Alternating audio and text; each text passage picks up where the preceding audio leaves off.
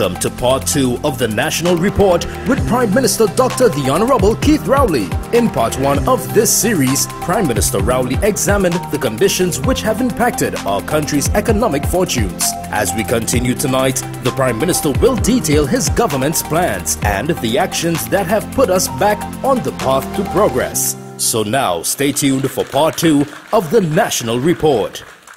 Let's come back to the natural gas in the context of this management. This slide shows natural gas production and contractual obligations. On this line here is the amount of gas. That red line, which lies above the 4 billion, 4 BCF, right?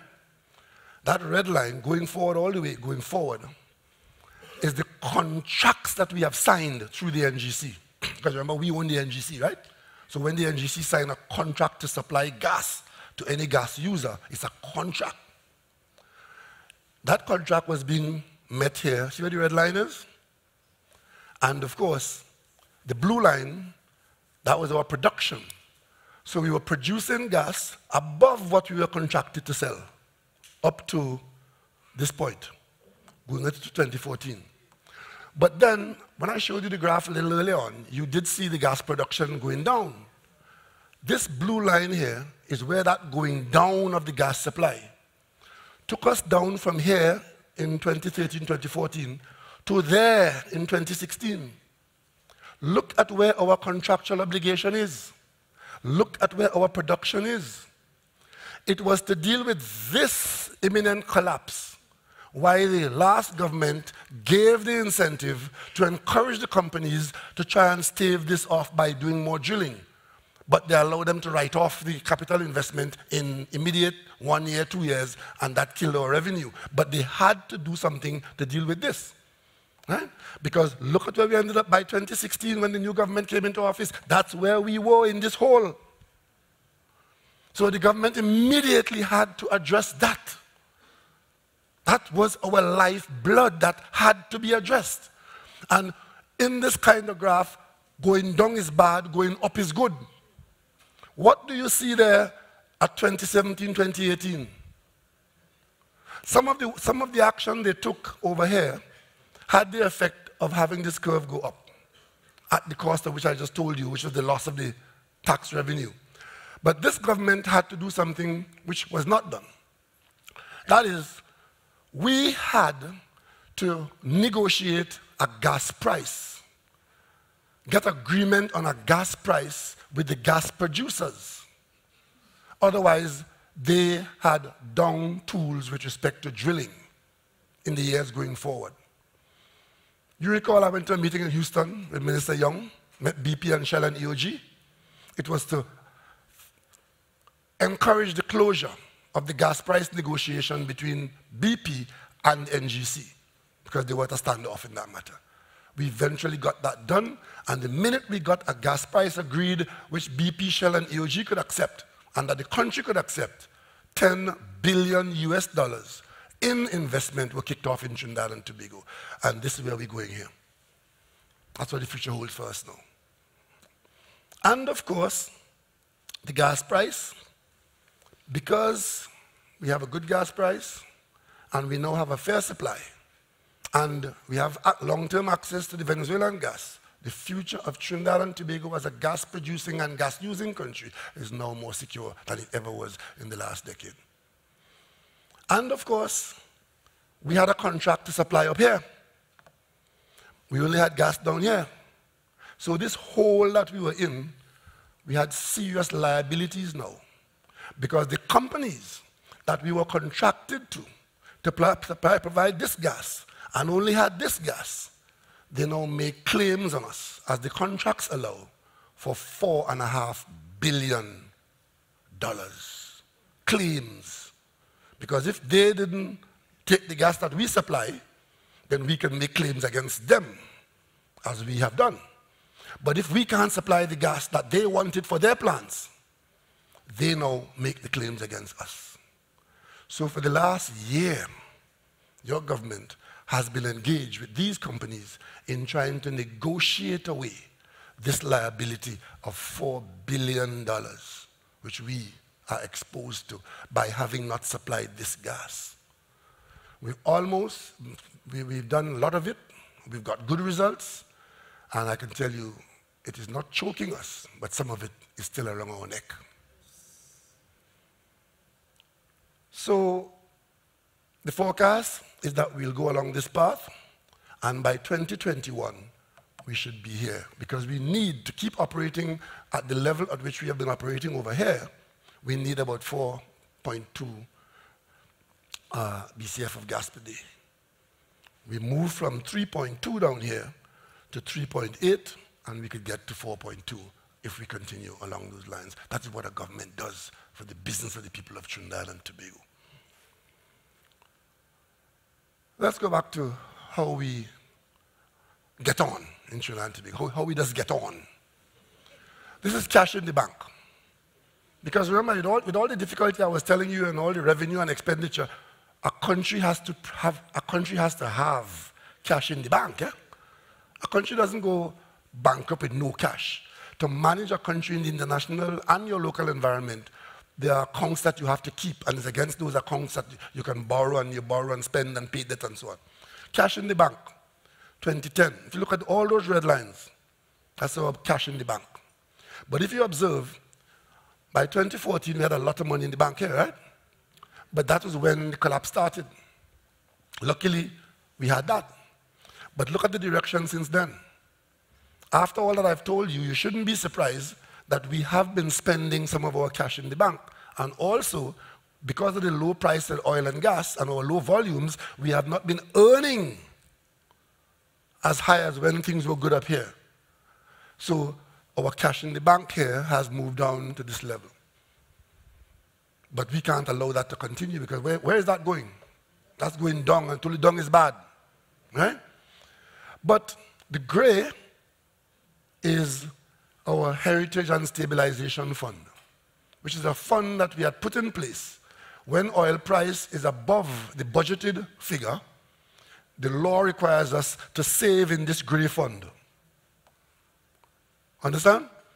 And of course, sometimes some tricky governments will overspend, like we discussed earlier, and they borrow money and put it in the fund, as the law requires. So you borrow to save. They wouldn't tell you that. But the fund is a Heritage and Stabilization Fund. Heritage meaning it's there for the future, for the children. Leave it there for the children and grandchildren. But the stabilization aspect of it is that if you find yourself in a situation where you've budgeted to spend a certain amount of money and the oil price collapse below that, and you don't earn as you should, as we just discussed, then the stabilization aspect of the fund is available to you to manage your budget. That's exactly what we did here in 2016 and 2017. Those two blue pieces there are the withdrawals that we made from the Heritage and Stabilization Fund in 2016 and 2017. And you remember how the reaction of some people were? The bankrupt in the country, they're raiding the fund. Look at that in the context of the fund itself. Because the fund, even though we have taken that piece out there and that piece out there, the fund is not any lower than it was when we started, because the fund is always earning money. The fund is earning interest. What we took out was in the context of the interest component. And that is exactly what the fund is for. That if you find yourself in the situation I just described to you earlier on, with your revenues collapsing from 17 billion to 1 billion, when it's time to do the budget, what do? Close the hospitals, send home the nurses, send the teachers home? No, you take some money from the fund and you maintain a budget that is reasonable and acceptable, and we move towards the next year, and we do things to turn around this downward slide of our earning capacity. And that's what we've done. So there's no need to be exercised by persons who, with an agenda of their own, trying to misrepresent to you that the Minister of Finance using these little two blue pieces is somehow the sky falling in the country. That is called management of your circumstance.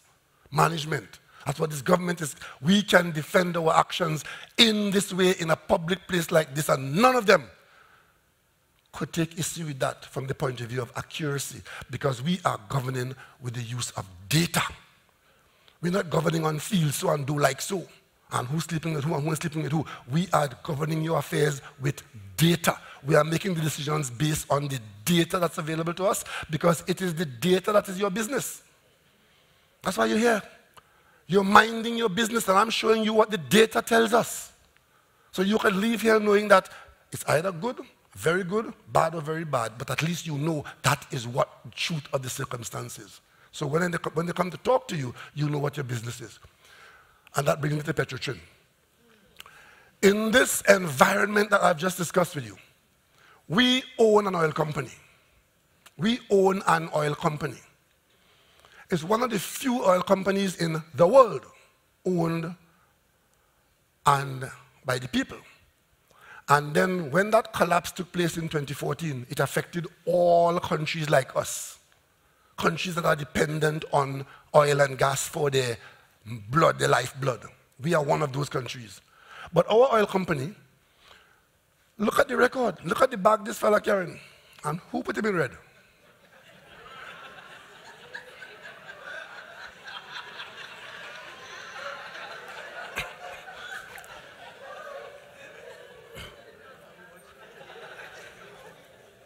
Up to the point when we intervened, the prior business of Petrotrin delivered to this country $13 billion in debt. And the only reason why people were lending Petrotrin money is because the government owns it 100%. And it's against the understanding that if the company can't pay, the government will stand in the shoes of the company. That's called a contingent liability. So when every Monday morning as Prime Minister at the Cabinet on a Thursday morning, I have to sign off on the Cabinet approval to allow the Minister of Finance to approve the bank lending Petrotrin money to pay for the oil at the oil tanker, to bring it into the refinery, to refine it and lose $6 or $7 a barrel. Let me repeat that. You are importing oil from somebody else, 100,000 barrels a day, and paying for it in a debt arrangement like this, which involves the Cabinet and the Minister of Finance and the Prime Minister and the local bank and so on. And when you refine it to sell it, you lose $7, sometimes $5, sometimes at best $4 per barrel per day. Now, even though we own the company, it's a company under the Companies Act in the laws of the country that should pay royalties and taxes. $4 billion in royalties and taxes not paid just to allow the company to continue staying in business. Only oil company in the country that does not pay or was not paying royalties and taxes. Massa bull, massa cow. And of course, as we analyze the situation with the best skills available to the government and the company, we see the forecast. And the forecast is for $2 billion in losses every year going forward. So let's say this goes on for the next 10 years. It's a guarantee $20 billion. Let's say it goes on for the next 5 years. It's a guarantee loss of $10 billion. So, this is 2018 here. This is Petrotrin, unbothered. Actual losses from 2014 to 2018, $8.8 billion. That is already in the book, that runs on the board, already scored. But the years ahead, if we left it the way it had been left, with a projection of a loss of $2 billion a year, that's another $10 billion. So at the end of 5 years, a loss of almost $20 billion would have been the outcome of the oil company owned by the people of Trinidad and Tobago. I'm sure you'll agree with me that an oil company is not to cost you money. It is to make money for you. And so what the government has done, difficult as it was, is to be changing a situation from a loss-making permanence to one that gives us the chance to turn this loss into a profit. So we restructured the company in 2018. Last time I checked up here, some people were trying to put some horns on my head. First thing that happens there is that the new company, called the Heritage Petroleum Company, which is a subsidiary of Petrotrin, because Petrotrin remains as the legacy company owning the subsidiaries. So this restructuring creates this oil-producing subsidiary, which does something very important. The debt owed by Petrotrin would be serviced by this company. So it relieves the Minister of Finance of the burden of servicing Petrotrin's debt, which leaves more money for the Minister of Finance to do other things in the country. Remember I showed you the Blue Note? Remember the Blue Note had only $13 to do all the things in the country? Now, if the Minister of Finance doesn't have to service Petrotrin's debt, the Minister of Finance can now treat with national security better, education, health, the Tobago House of Assembly, local government, and so on and so on. So that's the first benefit of the restructuring. And the second benefit is that if we do this well, which is what Petrotrin was not doing, which is look for oil, find oil, sell oil. If we do that well, it could turn a profit and as against a loss. Because an oil company in Trinidad and Tobago, properly managed, properly resourced, should be able to produce enough oil to turn a profit. So instead of losing oil on an importation model, we would find the oil through good management and operation at the Heritage Company and sell that crude oil and get a check rather and put a check out. That is what the restructuring is about. I must acknowledge that to do that, you're affecting a lot of status quo, and some people are not going to be happy. But the country couldn't have been happy with this. The country, people in Charlottesville, in Carnage, in Port of Spain, in San Fernando, what kind of future was this? So when you're minding your business and people tell you, well, I'm affected by the closure of Petrotrin, we know that and we empathize with that. But we couldn't make an omelette without breaking the egg. And hopefully, we'll have a meal for all after we break the egg. But we didn't kill the goose that laid the golden egg. Something had to be done. And those who are out front, leading the charge about Petrotrin, Petrotrin, Petrotrin, Petrotrin. If you are sick and somebody takes you to the doctor and you get an injection and you are going to be healthy, who is going to encourage you to complain about the pain of the injection? That's what they're doing. It required this intervention to give us this prospect.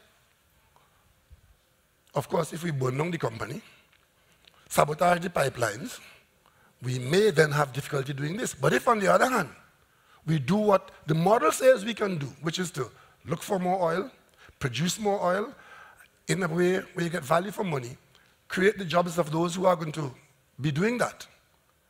Because some people only focus on the jobs that were lost, important as that is. But by the same token, there are jobs being created. Because we can't do this without creating jobs. While some people would have been affected and might have had a bad Christmas, I'm sure there were a few who did, but some people who got a big fat check and got rehired back here, they get the best of both worlds. That doesn't make the news. 1,000 people coming back into this business, 1,000 here. 1,000 people going to end up here directly. Plus all the contractors who are going to service this company. Contractors hire people. So whether you're a contractor working for Petrotrin or a contractor working for Heritage, contractor and the employees, it takes the same kind of work and employment to do that. We're looking for oil, finding oil and selling oil. Whether the company is named Petrotrin or Heritage is the same kind of business, and we're going to be doing it better. So that is what this is about. The restructuring of Petrotrin, which took place in 2018. Now, let us compare ourselves with other countries that had the same kind of economy like Trinidad and Tobago. And I'll draw your attention to a company here called Bahrain. This one, this bright blue. When I was Minister of Planning and Development, one of the assignments I had was to create the 2020 vision for Trinidad and Tobago through the Ministry of Planning and Development. And to do that, we had to look to see what is possible for this country as against what other countries have done. Countries that were in similar situations as Trinidad and Tobago. And one of those comparator countries that we had used in the Vision 2020 was Bahrain. It's a country in the Middle East about the same size as Trinidad and Tobago, and the economy was the same kind of economy, dependent on oil and gas. And they've since moved into aluminium smelting, which we tried to do and didn't get there, of course. But Bahrain, look at the shape of these curves. It is percent of the GDP, how much of it they affected here, as against the years. See out here, how well they're doing here? Trinidad and Tobago, our producers, the deficit, the budgeting we were doing, we were just below here, meaning that we were running a deficit budget just about here. The black line is balanced budget, right?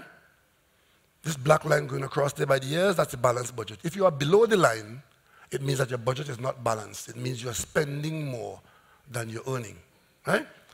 So out here, the yellow country, Kuwait, they were earning a lot more than they were spending. So is the green one here, Oman. So is the light blue one, Saudi Arabia. Trinidad and Tobago and Bahrain, we were running deficit budgets as far back as here. But come 2014, everybody fall in line right here. And every one of these countries had to go into deficit spending. Even though Saudi Arabia and Kuwait have large sovereign funds, the oil shock, that shock of the price collapsing from $93 down to 48, down to 28. Every one of those countries, by 2015, they were spending a lot more and therefore had big budget deficits. But look at Trinidad and Tobago's budget deficit. Even though we were running a deficit all along, in this collapse, we are here below the best, but look at where they went. And of course, they're working their way out like we are doing here.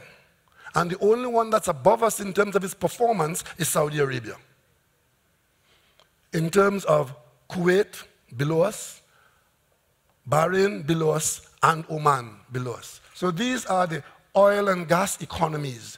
And when you look at Trinidad and Tobago as compared to the others, ladies and gentlemen, with all the difficulties in the world, if I may say so myself, we could have done a lot better, but we are not collapsed. And hell is not our portion. We have done reasonably well.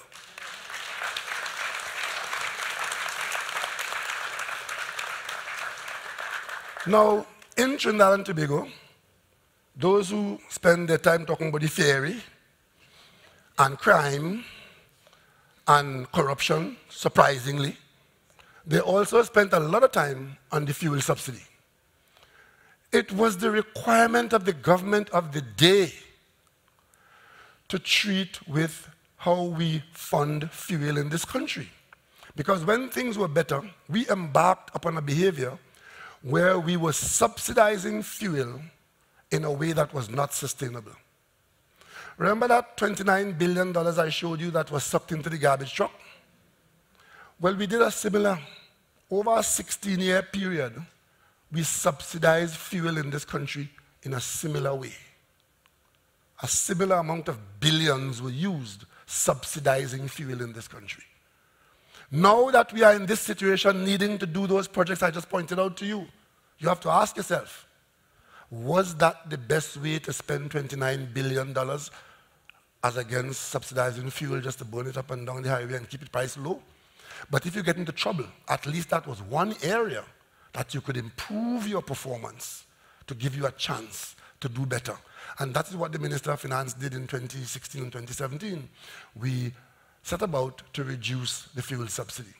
Now, the fuel subsidy, as the price of oil goes up, because we have not removed the subsidy completely, when the price of oil goes up, the subsidy quantum also goes up with it, because you're buying the oil. Now, those other countries I just mentioned to you, listen to what they did in response to the same challenges that we had, which is collapsed oil and gas price. 2014, Remember I told you that Petrotrim was the only country, the only oil company that didn't respond to the collapse? Well, Trinidad and Tobago as a country is also the only one that didn't respond in any serious way. This is 2014, this is 2015. That black line is the change of government. Egypt raised gasoline and diesel price by 60% as soon as the collapse started in 2014. Qatar raised diesel by 50%. They raised electricity and water rates in the Emirates. They came back here again. Kuwait increased diesel and kerosene prices. Diesel went up by 100%. And then it went up 200%. And then they took off at 20% after. But it went up substantially. Oman increased natural gas price by 100%. Iran increased gasoline price by 20%. Gasoline in the UAE, diesel, was linked to the international marketplace price. All of this was done, and there was no adjustment of any kind in Trinidad and Tobago. And bear in mind that countries like Kuwait and Saudi Arabia and Qatar were carrying huge sovereign funds, meaning cash in the bank. But when the oil price collapsed, this is what the governments did to be able to not leave the country to run towards bankruptcy. They had to respond. Now, after the elections here in Trinidad and Tobago, Bahrain increased electricity by 60%, gasoline and diesel, 60%. Qatar by 30%, Algeria 8 and 23%, Saudi Arabia, serious increases there, and so on. And it is only at this time here, in 2015 and 16, that the government of Trinidad and Tobago began to respond. And our response was to remove the fuel subsidy partially, and over a 2 or 3 year period, we removed most of the fuel subsidy. We're still paying almost $1 billion in fuel subsidy. But if you listen to some people, you don't know that. We're still subsidizing some of the fuel. And of course, as the price goes up, when we hope it to go up, and what is worse, if the price goes up, we're going to pay more in the subsidy, but not get more because our volumes are going down. So we have to treat with that and try to improve the volume to benefit from increased volumes, because we are going to have to pay increased subsidy. But it is only under a new and responsible government in Trinidad and Tobago that the first response came. But around the world, every other country that had a hydrocarbon economy responded in the way that I just described. Here they are. See them there? UAE introduced VAT. They didn't have VAT before. We reduced VAT by 2.5%.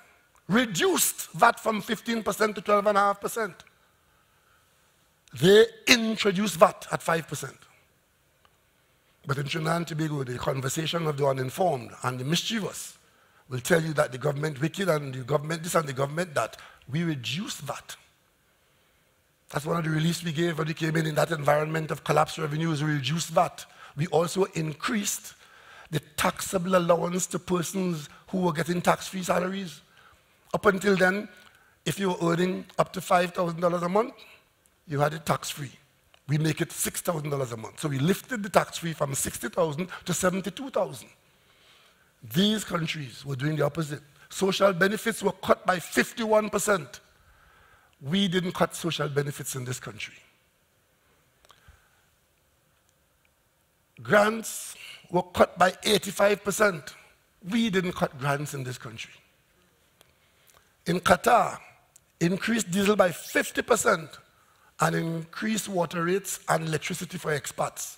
Those of you who know Qatar, half of the population in Qatar are immigrant Pakistanis and Indians. They raise water rate for them. Expats pay more for water and electricity. Bahrain, the country which is very much like us, increased the price of LPG by 11%, increased gasoline and diesel by 14%, and they have approved an increase in VAT, but they have not yet implemented it. But they have agreed to increase VAT in Bahrain. Saudi Arabia introduced VAT at 5%. Saudi Arabia paying VAT. That was news to the world. And they also cut public sector wages. Papa. They cut public sector wages. And public sector bonuses were cancelled for a year. Kuwait increased diesel and kerosene by 100% and increased gasoline by 83%. Nobody was heard in Kuwait calling for a day of resistance and shut down and burn down the country. It's not even allowed. Oman increased LPG by 100%.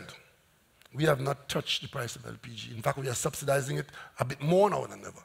And Nigeria, for months, 3 months, Nigerian public servants couldn't get paid. And all fuel increased by 67%, and they cut social benefits. These are the options available to governments around the world like us. But in Trinidad and Tobago, we managed to get out of the hole that I showed you earlier on without doing any of this. And for that, this government knows what it's doing, and we are managing this country to the benefit of the people of Trinidad and Tobago.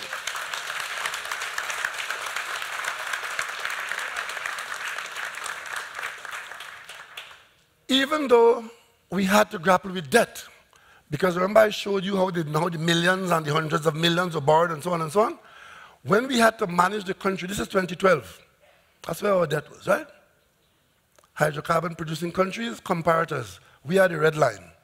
Same set of countries again. Red is Trinidad and Tobago, blue is Saudi Arabia, purple is Qatar, green is Oman, yellow is Kuwait, and dark blue is Bahrain. This is the debt to GDP ratio, meaning how much debt you're carrying as against how well your economy is doing the goods and services you're providing. That difference, that's a measure of how stable your country is and what your future is holding in terms of borrowing and being sustained in your economy. Down at the bottom here, Kuwait was never carrying any big set of debt, the yellow line. As we all know, very wealthy country, a lot of oil, a lot of money, they were all down here. But come 2014, you see the yellow line start to go where? Debt start to go up, they start to borrow to deal with their business. Same thing down here with Saudi Arabia, flatlining all the time. 2014, when the collapse took place, they start to borrow too, and their lines start to go up. The green one, Oman, serious borrowing from flatlining here in 2014. Look at where they are, borrowing to make business with. Purple, Qatar, one of the largest sovereign funds in the world, money in the bank, cash in the bank, the largest exporter of LNG. Qatar, they were down here. As a matter of fact, their borrowings were going down. See here? They were here in 2012. The borrowings were going down. Come the lash of 2014, up it goes. Trinidad and Tobago, very much mirroring the Qatari situation. We were borrowing along this line here. And these were also our high price time of 2012, 2013, but we were still borrowing. And when the collapse took place, we had to borrow. So our line too. And notice all these lines have the same sort of shape. Bahrain, in the worst position, were borrowing already quite high. The collapse took place here, and they're climbing a mountain here. And look at where they are over here with their borrowing, debt to GDP ratio. But the thing I want you to point out, even though we went up this slope, from the years 16, 17, 18, and going to 19, what is happening to our slope? It's coming down. So when they tell you about borrowing and you're going to be dead and the management of this country, the statistics show that we have gone up the slope, yes, but we are managing it here and we are aiming to take it down, and it's beginning. And that's what the Minister of Finance and the Ministry of Finance has to do. So we don't end up with a curve like this. And this curve, these three curves, there's something of similarity there, and it is because the economies are the same, heavily dependent on oil and gas without significant diversification. That's why this mirrors so well. And these two below here, that are a little lower, Kuwait and Saudi Arabia, they are holders of large amounts of gas and large amount of oil. Kuwait is one of the largest oil exporters in the world. I think the second largest, since Venezuela has gone a little haywire. But the Kuwaitis and the Saudis, everybody knows these are countries with huge reserves, earning huge sums of money. And even they are in the debt increase profile, but they have not been required to go to the level of the other countries. Let me come to employment. Because you see, there are some people around this country who have no regard for numbers and truth. I heard a gentleman from the parliament there telling the country that this government has got rid of 50,000 jobs. Because the government is the main driver of this economy. If there was any truth in that statement where government jobs had been reduced by 50,000 persons, the public sector knock-on from that would have been that the country might have lost 100,000 jobs. Because it is the government that maintains a lot of the jobs in the private sector. So if the government loses 50,000 jobs in the public sector, what do you think is going to happen in the private sector? But because we face you with the truth, look at our data. In 2010, there were 582,000 jobs in this country, of all kinds. That was the labor force employed in 2010. By 2015, it was increased to 623,000. That means that between 2010 and 2015, whatever was done there in terms of job creation, approximately 41,000 jobs were created. But to do that, the government annual expenditure was $50 million more, $50 billion more than this period here. Between 2015 and 2017, the number of people with jobs fell from 623 to 602. That means about 20,000 jobs were lost. That's what the numbers are. But why should we be surprised that we lost some jobs? Government that drives the economy of this country saw government revenue drop from 16 billion to 1 billion. And hundreds of millions and billions to spend for debt, which is money already owed that you take to pay, so you didn't have the money to spend. So we lost. But look at what we lost. Of the 41,000 that was created here, between here and there, we managed to keep 20,000 on. We didn't lose the 41,000 that was created from between here and there. So that is what you should take note of. And that is because the government did not use cutting public servants' jobs as solution to the problems I was outlining to you. We did not use retrenchment of the public service. But some of the things that the government was funding, which was influencing the private sector, there were some losses there. And therefore, that's what it shows here. But if you spend the kind of billions they spent and only created 40,000 jobs, and we are spending far less and preserving 20,000 of that, you come to the conclusion.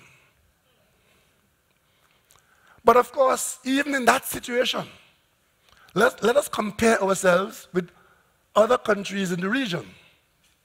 Trinidad and Tobago, Jamaica, Barbados, and Guyana. These are the unemployment levels. This is the scale over here, 0 to 18. Jamaica, which is the black line, unemployment was here in 2010. It rose to 15% in 2015, and is now under an IMF program, and is coming down in the right direction. But there's still almost 12% unemployment in Jamaica, and under the IMF. Barbados was here 10% in 2010. By 2015, they were here, going down there. IMF program. Unemployment still above 10%. Guyana was here at 11%, is now about 12%. Trinidad and Tobago, with all the carrying on that we carried on and I discussed with you, we were here at 6% in 2010. It came down to 2014. Why are you surprised? Didn't I show you the billions that were spent?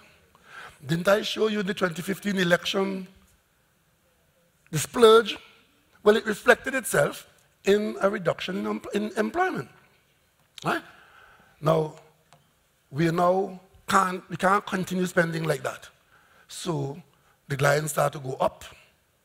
So by 2016, we are seeing some increased employment. And these are numbers we tell you. We tell you this. It's not a secret. But now the interesting thing, between 2017 and 2018, it flattened out a bit. It's not going up. It's flattened out, and we're working towards it going down. So, and as you mentioned, thank you very much. What this government told this country is that Trinidad and Tobago, this government will not go to the IMF, we'll take our own medicine and we'll manage it ourselves.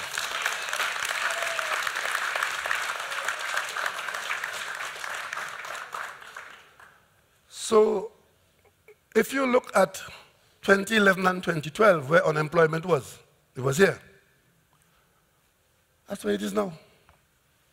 So after all this trouble, we've brought it back to where it was here in the days of milk and honey, when money was knocking dog in Trinidad and Tobago, and that was the unemployment level.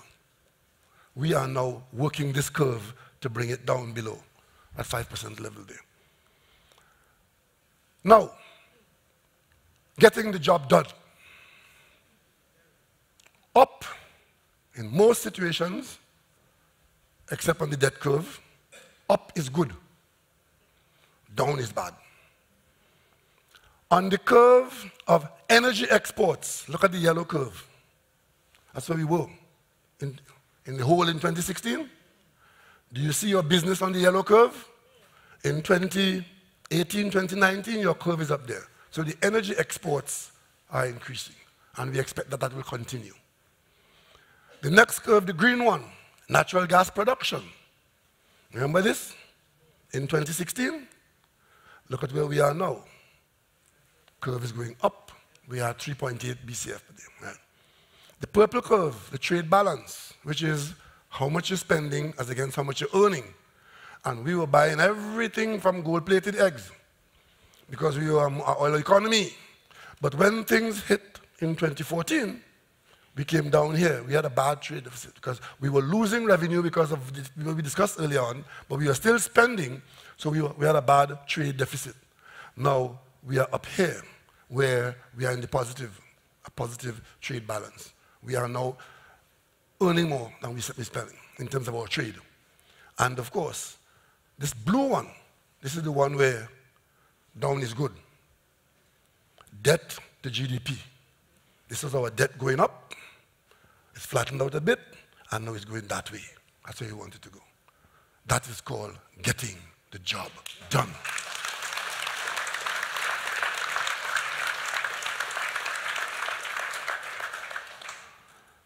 But after what I told you, let me show you how the innards of this beast works. How are we able to do what has been done? I told you it was being more efficient, running a more efficient government, cutting out corruption, and cutting out waste. Comparison of projects. Let me compare 4 projects that you will know, because you know the places, you know the names. And let me show you how we have gone about it as against how they had gone about it. The Kumoto Highway, that is the one that they stopped, went to the Privy Council and la. That project, the same highway, in the same place, on the same piece of ground, same distance, same everything. The only thing that changed is that before the election, the contract for that is going to be $550 million. We stopped it and retendered it using comparative tenders, no kickbacks, no ministers in my government fighting any other minister for any contractor to get what. Just let the process work. Open, transparent tender. We told all contractors in this country, support the PNM if you wish, but we promise you one thing and one thing only, is a fair chance to bid. The Prime Minister is not awarding any contract in the Prime Minister's house or the Prime Minister's office. But every contractor could tell you that. That's the only thing we promise them. Fair, comparative tender. You win some, you lose some. When they tendered, it was $550 million. In the second tender, under this government, came in at $400 million. A savings of $150 million on one project. The Kirab flyover, you know the story of that one. that was awarded, two ministers got into a fight supporting two contractors. They canceled the award and tried to break up the contract into three pieces, one on the north side, one over the highway, one on the south side. Today they're only asking questions about Rohan land and Rohan land, as if the land that they were going to use in 2015 wasn't the same Rohan land and it's the same land.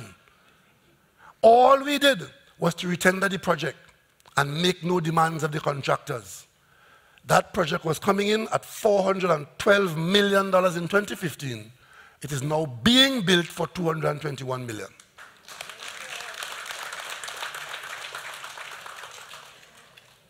A savings of almost $200 million. And of course, the Point 14 hospital. When we came in, that was underway by contract for $1.5 billion. We renegotiated the arrangements, and we got the project started, got it going, and that is coming in at $1.1 billion, a savings of $400 million. And when you set that tone, you get the benefit going forward, because we are happy with the Point 14 hospital as a facility. We are happy with the way it went. So in building the Sangre Grande Hospital, the cabinet took a decision that the people of Sangre Grande and the eastern counties will get a similar hospital to the one in Point 14. All the facilities, just take the same drawings and the same engineering and build that same facility up there. But you don't have to do piling like you had to do in Point 14 in Sangre Grande. That hospital in Sangre Grande is coming in at $850 million, which is almost $3 billion under the 1.5, the 1.1 that we even got it to. And of course, the pièce de résistance, the parliament building.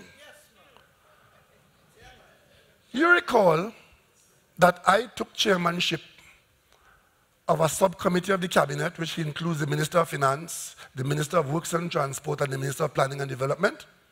I took personal responsibility as Prime Minister to ensure that these buildings that were rotting and being left to rot and were costing us millions but nothing happening, I took personal responsibility for getting the job done. First thing we did was to cancel this arrangement where the Red House was supposed to be repaired and built for $886 million. The project to bring that Red House back into use was $886 million. We took it away from those arrangements, got UDCOT to break up the work into 17 packages and tendered each one separately. And a number of contractors won different parts. Some may win one part, some may win two pieces, some win none. The end result is we are within months of closing that project for $441 million.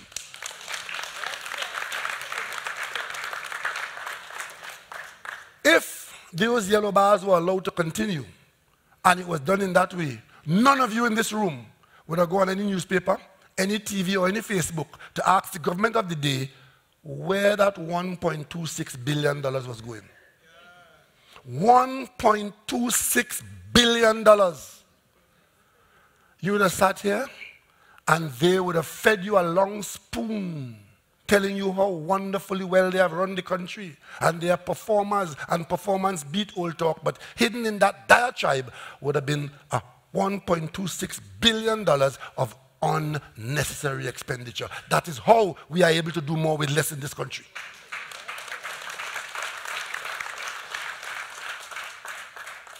And when you're doing more with less, you would have seen I showed you what sister countries in the economic environment like ours would have done. In Trinidad and Tobago, I copied this from the local newspaper yesterday or the day before. Social welfare grants to increase from today, the 1st of January. Happy New Year, Trinidad and Tobago. Happy New Year to the people who are going to receive this. Because this is an increase for old age pensioners, which kick in on the 1st of January. This is an increase for persons in receipt of public assistance. And this is an increase for persons on the food card. So those persons who are beneficiaries of those categories, they, in this very difficult environment, unlike what happened in other countries with an economy like ours, in this country, small as it might be, we were able to increase the offerings to those who are least able to carry the burden of this country. That is management. Now, we've been where we were. We are where we are. What does tomorrow hold for us? This is our tomorrow. These are the upstream projects in the energy sector where the big companies are drilling and looking for gas, having had a gas price agreement and new gas contracts. The Cassia Compression project is on the way. The Matapal project has been approved. The Dragon gas pipeline is a project, and increased exploration all around the country is going on. That is what's happening at the gas production end. And of course, these are projects that most of them will contribute to diversification of the economy. Well, the Phoenix Park Industrial Estate is manufacturing. What we are aiming to do there, we're building a new industrial park. But on that park, it is for manufacturing. We're doing it with a Chinese company, and that company has the responsibility to bring to that manufacturing park up to 10 Chinese companies that will manufacture in Trinidad and Tobago, and then we export made in Trinidad and Tobago to regional and other markets. That is the project that we have there on the way now. Everything is in place and it's about to kick off. Now, that manufacturing is job creation. Because if you are going to manufacture, you need bodies, you need hands, so that's job creation here. The methanol to dimethyl ether complex, that is on the way and should be making a contribution soon. 2 downstream aluminum projects we're working on. Those are projects which will involve not aluminum smelting, but today's world, you can buy raw aluminum, bring it into a country like ours where we have competitively priced electricity and use the raw aluminum to make high-valued projects. We are currently engaged in finalizing some arrangements for 2 projects. One is to make cable, which is the TNTech wire, you call it, those lines. Those are aluminum cable. We are going to make and sell those. We buy raw aluminum, use our electricity and machinery here, make that and sell that.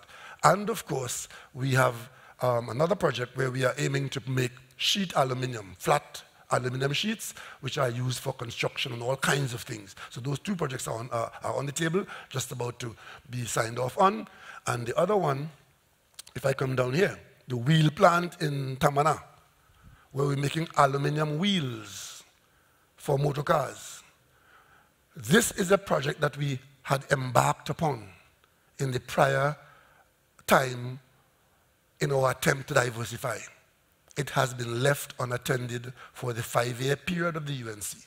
We took 2 years to review it, to revisit it, and we've restarted it, and that project is now underway. So very soon, Trinidad and Tobago will be selling alloy wheels, aluminum wheels, to the market of the region and the world. That's how you diversify your economy. We move away from oil and gas, or we keep oil and gas strong, but we do other things. We are currently doing a project which was abandoned for 7 years because the business is still good. We didn't just go and do it because it was there. We reviewed it, we had it revisited, and at the end of all of that, the answer was yes, it is still a viable project. That is underway now. Petrotrin, the Heritage and Barrier Company. The Heritage Company I pointed out to you earlier on is a company that will focus more on producing oil and selling crude oil, paying Petrotrin debt, and relieving the Minister of Finance of the burden of servicing Petrotrin debt. The Labrador Dry Dock, again, diversification. It's not oil and gas. It is inviting ships for repair. And to repair ships in your country, all kinds of skills and equipment are required. The first equipment you need is a dock into which the largest ships in the world, going through the Panama Canal, can come in, you build the dock, and the ship is now out of the water, and you can do all the servicing the ship needs. Because ships that go to the ocean have to do that frequently. And when they come in, they have to get a motor service, people have to be fed, they have to look after the crew, they have to do all kinds of skills. So that business generates a lot of jobs. And all of it is paid for in foreign dollars. That's diversification. We come down here to agriculture. Since No, I was a little boy. We have over 1,000 acres of lands in a repo. Government land, government cattle, government workers, government attitude, government losses, government complaints, government waste. Over 1,000 acres of land pasture. Well, the cabinet has taken the decision to absorb the workers who were there into other parts of the public service. That is underway. We went out to the private sector because, strictly speaking, it's not good business for the government to be milking and changing cows. That is better done by the private sector. We went out to the private sector asking for proposals for any person who has money and the wherewithal who may want to conduct agricultural business on that scale, that they could enter into a public-private partnership with the government to make full use of those agricultural lands, pasture, for cattle. Unfortunately, we've got 2 or 3 bids. The cabinet has got them evaluated, recommendations made, and we're just about to finalize those lands being put into production by the private sector. So rather than remain idle or be run by public servants who go to work 1 hour, leave the hour after, a cow 7 years old, make no calf in the 7-year period, and so on and so on, it's going to be done by the private sector, and in the very near future, there should be herds of cattle on those lands, contributing to a reduction in our food import bill, creating employment, and increasing the economy away from oil and gas. That is diversification in agriculture. We've done recently, we provided Caroni land for the creation of the most modern hatchery for the poultry business. That's under construction now on Rivulet Road. And we made 100 acres of grassland available to another farmer who wants to expand his herd on the grasslands of Caroni. And we'll be doing more of that, and you'll hear more in the not too distant future. We're doing some specific things in agriculture so that we can do what we want to do in this area, which is to not have our entire reliance on oil and gas. There are other things that we can do. And of course, we are in Moruga building an agro-processing facility, meaning that all those lands in Moruga that are agricultural lands, and the people who are in Moruga, if we encourage them to use those lands for farming of one kind or another, we have to have a facility to take their produce and to convert their produce into something marketable and something that can come to the market without tremendous losses. So the agro-processing facility is the stimulant to bring the south coast of Moruga and the areas around for people there to use the land and to make good earnings and contribute to our diversification. These are some of the projects that we have over here. I mentioned earlier on the San Fernando to Point 14 highway. That work is going on and will go on to completion. So we'll link Point 14 to the rest of the country. We initiated that continuation with the monies we recovered from the bond that was being slipped away. We have $1 billion of construction underway there, and we have some more, and eventually this project is going to be completed. The Valencia to Toco expansion. The eastern side of this country is outside of the main economic stream of Trinidad and Tobago. And you cannot bring it in without good communication by road or by rail or by bus. So we have to build the road. You remember, when I came from Tobago as a little boy a few years ago, the highway from Port of Spain ended in Barataria. That roundabout in Barataria, that is where the highway ended. After that was Eastern Main Road, churup, till it reached Arima. And over the years, section by section, we built the highway, and as the highway goes further east and further east, Maloney became town. And now we'll continue that into Sangre Grande, and we have all these lands and all the potential for tourism and agriculture going east. And of course, the nearer you go east, the nearer you get to Tobago. And it's our intention to link Trinidad to Tobago through Toco and through Port of Spain. And while I'm on this subject, when we took the decision to go and find a boat for the Tobago ferry, and we couldn't find one, and the Galleon Passage was available, we told this country it did not meet the category of a fast ferry, but it met the category of a reasonably fast ferry, a reasonable ferry. And when we bought it, as against leasing it and paying millions over the years. We bought it because we said in 3 years' time it would be 3 years old. And a 3-year-old galleon passage going out of Togo to Tobago is just over an hour. So eventually our vision is that that vessel will go from Togo to Tobago. You leave Togo, you see Tobago until you get there. And that is in addition to persons leaving Port of Spain for Tobago. That is how Trinidad and Tobago as a nation will develop from where we were to where we are to where we want to go. Because I was alive when my grandmother used to leave Tobago in the morning. And when she reached Trinidad the next morning, I was in second form, going to school. And from Concord, I could see the city of Port of Spain coming in. That was the name of the boat. Bog. City coming in. I'm going to school. I go to school, spend the whole day in school. When I come back, evening, city of Port of Spain, now reaching to Scarborough. Right?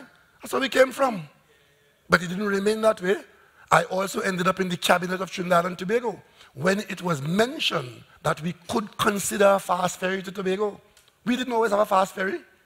When we had the experts say we could not use a fast ferry service to Tobago. Why? Because the seas are too rough. I was in the Manning cabinet as a Tobagoan and the only one. Then I said, well, it couldn't be more rough than the Tasman Sea. Let us try it as a pilot project. And that's how we brought the CAT to Tobago on a pilot arrangement to see if it could work. After the experts told us it could not work, the CAT worked so wonderfully well that we went and bought 2 used fast ferries, the Express and the Spirit.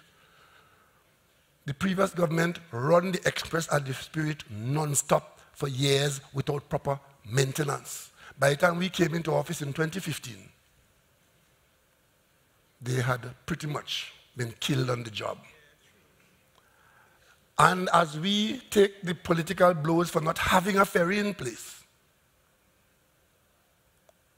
the biggest scandal in this government I saw at the end of the year is the Tobago ferry scandal. Well, the only scandal in the Tobago ferry is that I, as Prime Minister, the only Prime Minister in this country who appeared in person before a select committee of the Parliament to tell the Parliament that my government is not prepared to tolerate corruption on the port or anywhere in Trinidad and Tobago. And we don't care who is involved. We have the evidence and we'll take action. You will never see in the papers. You will never see in the papers. In taking action on the port, we fired the 2 most senior people. And we've taken the operations of the Tobago ferry out of the port and put it in NIDCO. That doesn't make the news. What makes the news is that the Met Office says there's rough sea on the north coast, and the port says the vessel will not travel, and that is news. That is news. But we didn't come into this job. We didn't come into this job to please those who cannot be pleased. We came into this job to make sure that the people of Trinidad and Tobago have the best that this country could offer. So these are our projects. Togo Port, the work is going on to get the necessary approvals for that. The highway extension to Manzanilla, the work is going on with that. The PTS bus terminal in Scarborough, funded and approved. The CRO pass at Cape Junction, that is going on. And our 2 new ferries are paid for, partial payment made, work continues, and so. Over here on the schools, we have a number of schools which we are now restarting the construction. Because over and above the millions I showed you there, when we were looking at millions, one of the things the last government did in the run-up to the general election was to issue a series of contracts for school construction with no money to pay for it. The contractors worked, and many of them, it was so loose that either we could not find the documentation to pay, or the contractors found documentation to claim, and we have been in a dogfight over this, hundreds of millions of dollars, where taxpayers have liabilities, contractors making claim, contractors going to court and levying on company, and so on and so on and so on. So it's either you pay, as they say, knowing that you're being ripped off, or you fight and you're in court, but in the meantime, the project is stopped. We have got through all that cobweb. And the restarting of a number of those schools are about to begin anytime now as we go forward. We are in the court, we are out of the court, we are on the project. But at the end of the day, this government is cleaning up what was one of the biggest scandals of this country, which is it's $100 million, 100 contracts. And forward in droves, we got all 12 seats.